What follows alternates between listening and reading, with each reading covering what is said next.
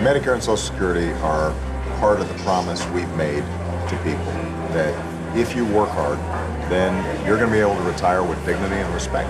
Mitt Romney's plan? The AARP says it ends guaranteed benefits. Seniors could pay $6,000 more a year. The president is protecting Medicare. We're not going to turn Medicare into a voucher.